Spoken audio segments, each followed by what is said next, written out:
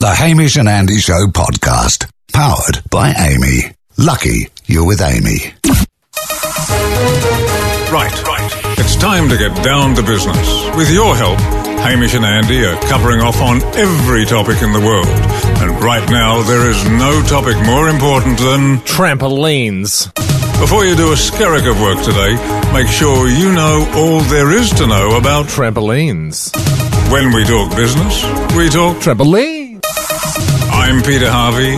This is Hamish and Andy's Business Brunch, and business starts now.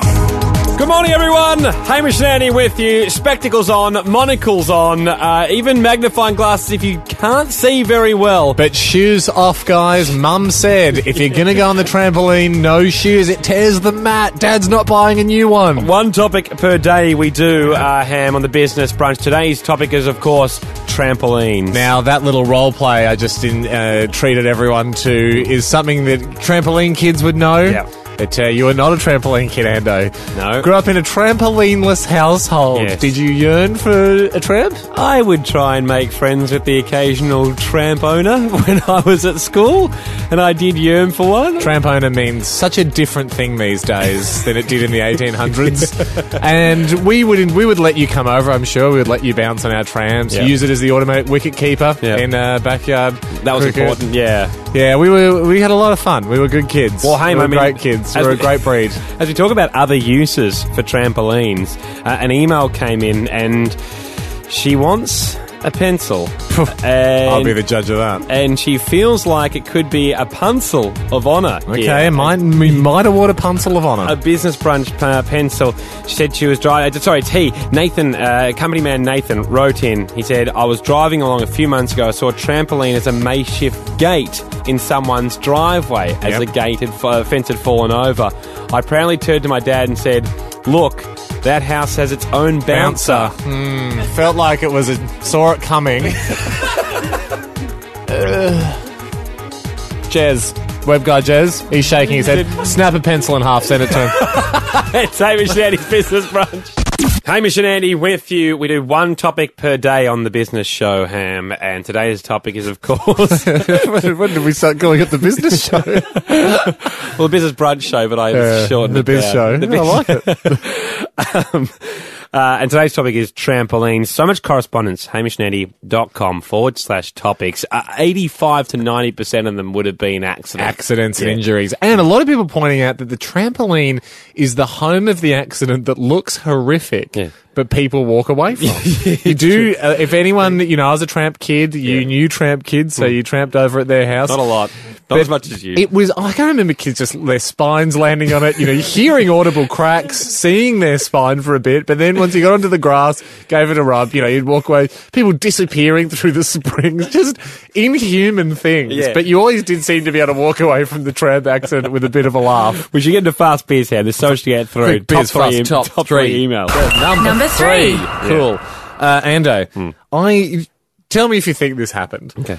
Company man Oliver has written in and gone, when I was younger I had a trampoline and one day there were gale force winds that caused our trampoline to blow 3 or 4 houses over. No. Okay. Well, one house. But we were not there at the time. Rested up against After 2 days of being home, my sister said, hey, where's the trampoline? Turns out it was in our neighbour's backyard. They were using it. My dad said they could keep it because we never used it. A bit of a dad going, someone else, it's found a new home. Well, it's a runaway tramp. This is how I feel about how this has gone down. The dad's gone to the neighbours, we're going away, you can come and borrow the tram. Yeah, or the kids are annoying me. Yeah. You can have this trampoline, I like your kids. Yeah, exactly. And then you come home and go, you never believe it. There was a twister, but all the houses are intact. Yet it was powerful enough to blow a trampoline 4 houses down. What would that have looked like from next door? Jeez, look at that trampoline flying clear over our property. And the next one, it is windy. Number 2. Hey, number 2, company lady Emily, young business lady, probably a young Doogie Howser type to be at this board meeting, 14 years of age, says, my mum won't let me have a trampoline because, this is great, I reckon. We live in an apartment. No, that'd be a good answer, because she says it's something I look forward to when I go to my friends' houses. Not playing with the friends. So, she's saying, yeah, exactly, not playing So with sort of like keep it special. Keep it special for friends' houses, otherwise you mightn't go to your friend's house. Yeah. I don't think that I'm works. trying to think of what you've got at your house that I look forward to coming over and playing with.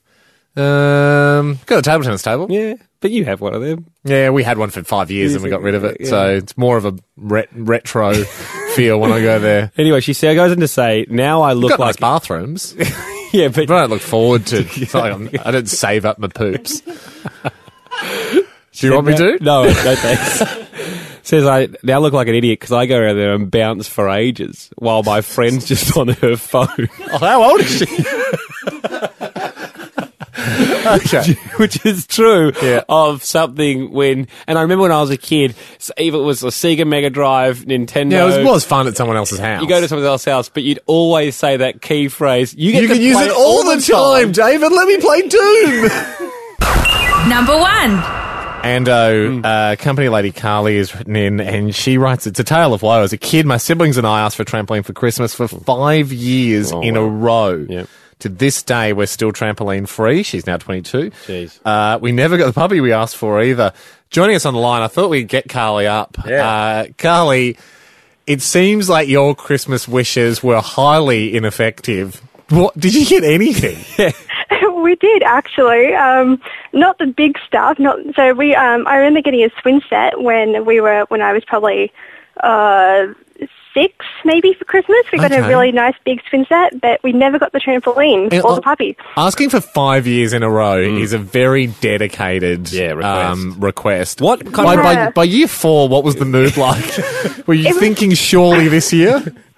Well, I'm the oldest of 4, so between all 4 of us every year saying, can we have a trampoline for Christmas, you kind of hope that eventually they just give in. So Some it's 20 requests. It's 20 requests for a trampoline. What was the reason given for no tramp?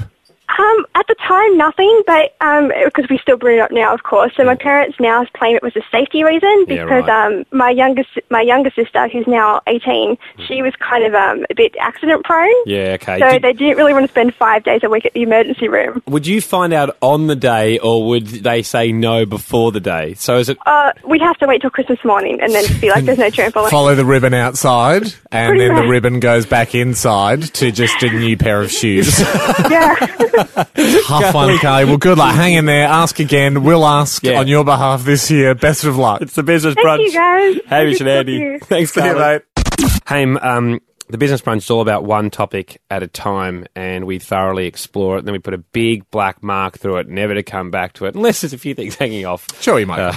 But we've got a lot of topics to get through. But yeah, trampolines. today, trampolines. And I don't think you can discuss trampolines without talking about the topic of double bouncing. Oh, yeah. If you are on a trampoline with another person, this is the premium skill you need. And that's why when trampolining was briefly an Olympic sport, they didn't let people go on in pairs because the power of the double bounce, especially at an Olympic level, could put someone in orbit. If you've not been on a trampoline and you don't know how to double bounce, you're essentially trying to time your bounce with the other person's. You can suck the power from their bounce and you can bounce very, very high. Yeah. And sometimes if you're a professional, as I was as a kid on the trampoline, you can yell, smell my socks as your feet go past your brother's face. But you don't have to yell that. You can just enjoy going very high. Or normally or you can send them high and you sort of stop on the mat.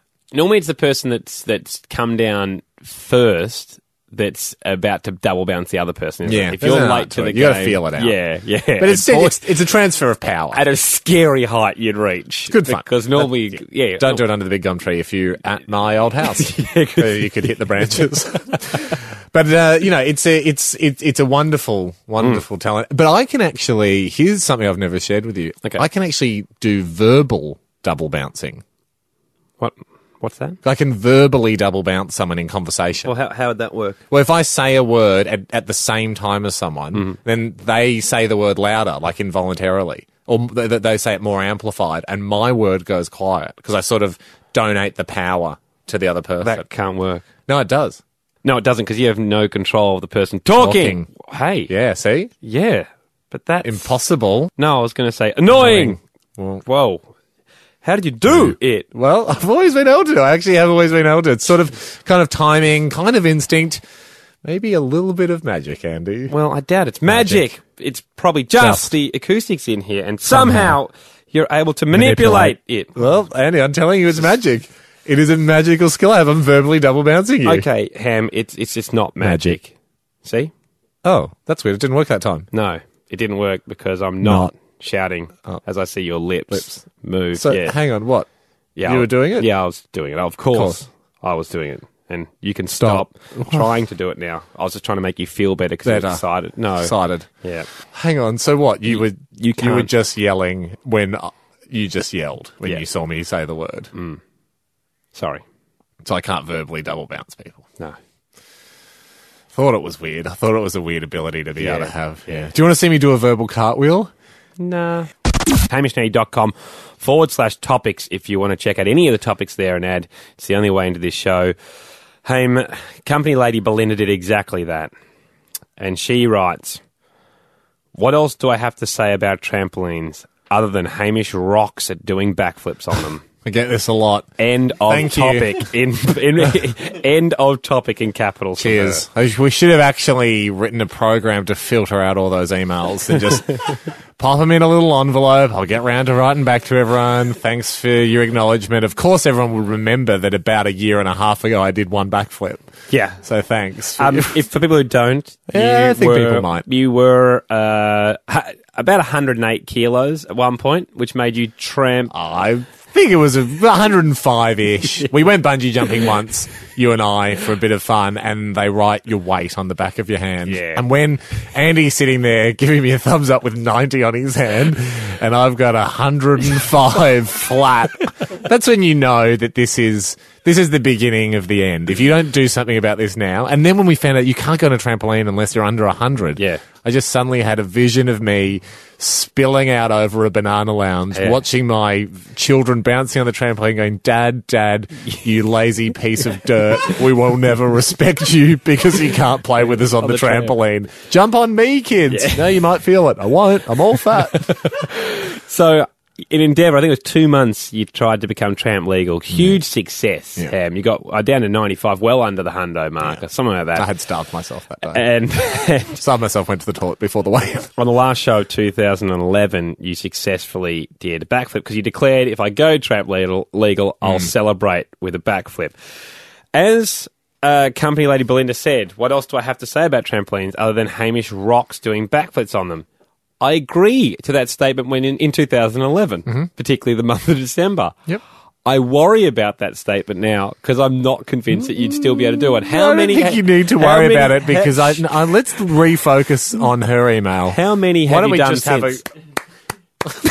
Why don't we make this segment just reminiscing and applause? How many backflips have you done since? I've thought about them from time to time. I haven't actually done a backflip since then. You don't really need to. Do you think you could still do one? Because you did at the start of this segment talk about how many people emailing in about this. They say you never forget. Who says? Elephants never forget how to do backflips, I think is the saying. And this elephant... If I had a trampoline here, or close enough by... No, you can't do it here. Well, not inside, but a trampoline close enough by... We've got your old flippin' suit. Remember you did it in a leopard? I did it in a leopard leotard. That's a very long story we're not going to go into. But I did do it as a leopard. Would you attempt one for the good of Belinda? Do you want to drive to the old flippin' ground? There is a gymnasium nearby. I've asked them. They're available. Oh, great. Oh, good. So this isn't as spur of the moment as you're making out. No. Yeah, I'll give it another flip. You'd flip it? I'll flip for you. You're like a bloody trained monkey, aren't I? Yeah. I really am. I'll have a tail and I'm flipping for your amusement. So we've got to go to a break, but we'll jump in the car and hopefully... It is scary being upside down. Within the next 15 minutes or so, you'll be back in your old flipping ground. It's where you learnt to flip. Yep. Matt will be there, your flipping sensei. I'm a flipping master. And Hamish will attempt another flip after 16 months off the ground. Can he equal his record of one sloppy flip? It's Hamish and Andy's Business Brunch. Wow. It's Hamish and Andy, the Business Brunch. One topic per day. And at the moment, Ham, the topic is, of course, trampolines. We are driving. We're actually about to pull up. I regret that our studio is so close to... What are the chances of us being this close to a multi-sports and gymnastics centre?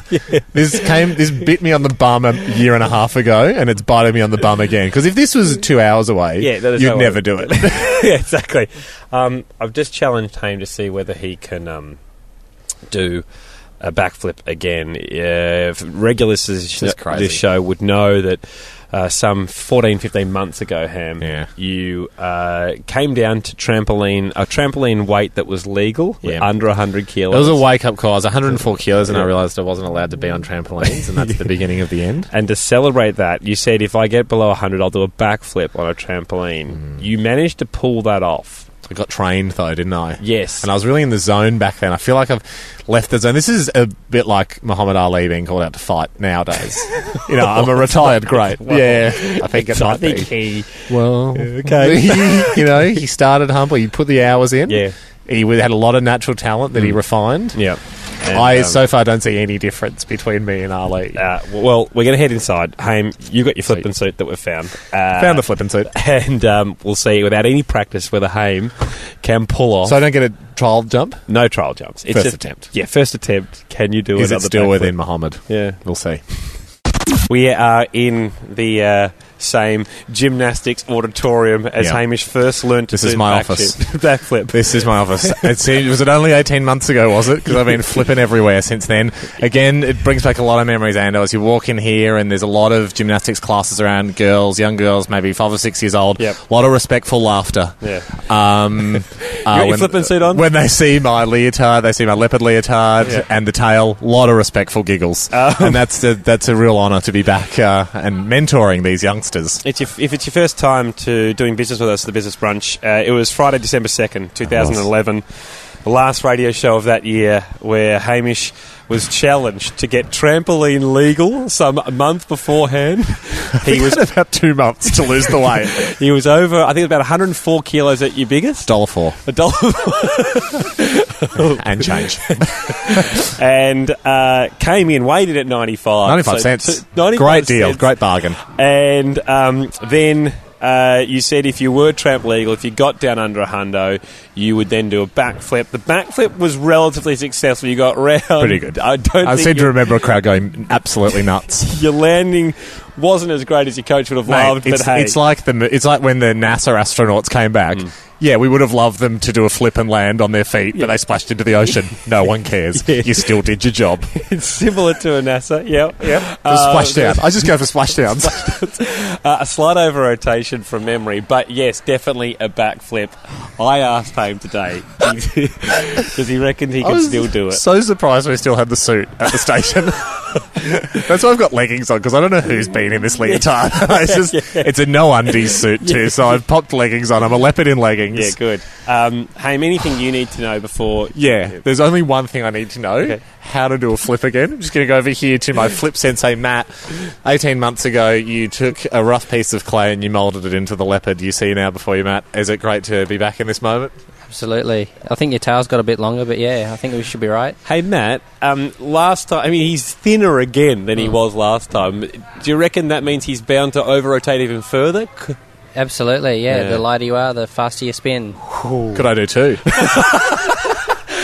Anything's possible. No, it's not. Okay, so hey, what else do you need to ask Matt? Oh, just how to do it again. So what? So I remember, we bounce with our arms up, and then you go 1, 2, 3. You take off. Then what happens next? You sort of bring the knees in. You want to rotate over the knees over your head. Yeah, that's right. Yeah, so you want to rotate at the top of the jump. Yep. Not at the bottom. Not at the bottom, no. You want to get into the rotation pretty quick. Yes. Get the height first, then rotate second, open out, land, and hopefully it's all good. Yeah, that's a theory, isn't it? It's been a little while since I did the flip. And that's what makes this so exciting today, mate. And people in my street, they've got a big house, and in their front yard, over the road, the kids have a trampoline, and I almost snuck over there and did a little practice after I did the flip, but I didn't, and I haven't done one since. Oh, look, all the girls are lined up. This is exciting. To learn from the master. All right, I'll take the microphone off you. I'm not ready. Yeah, we're running out of time. The show's about to finish. Okay, so just do a dry run. Haim's bouncing. 3, and then we're into it. Matt's just giving him a little bit of advice, saying get your knees up towards your hands, don't bring your hands down to your legs. This all seems like absolute gobbledygook. I don't think Haim's taking any of it in. You do a quick one. Oh, you got to watch what I do a quick one. Okay, Hamish has come off the trampoline. Matt's just there to show. Yeah, geez, he doesn't well. Yeah, Matt just did one off a standing start. Okay, we're putting on a head cam, which I'm not sure is necessary. Is that going to affect my head speed, Matt? Just keep your head straight. Yeah, okay. Head straight. Don't throw your head backwards. Let's bloody do this. Okay, good luck out there, Ham. Kids, flip. As 45-year-olds cheer on. Oh, he's done. Oh! He's done it again! Let's hear it, kids! Yes! Kids aren't really joining in. Haim's running across, telling them to high-five his flippin' tail. He went a bit quick. I would have preferred a better build-up. He's got over. But we were right, Matt. The less weight, the over-rotation. Yes, that's correct. Yeah, he did 1.5. He almost did 1.5. Anything's possible. How did you feel that went? I loved it. Thank you for being with us. All we've got time for this business brunch. HamishNetty.com/topics if you want to join in. Been a pleasure doing business with you. And HamishNetty.com, of course. Video of the flip will be up very, very shortly. It's been good fun. Yeah, absolutely. Do you want to have a go? I'll be right, guys. No, they're scary. That was the Hamish and Andy Show podcast, powered by Amy. Lucky you're with Amy.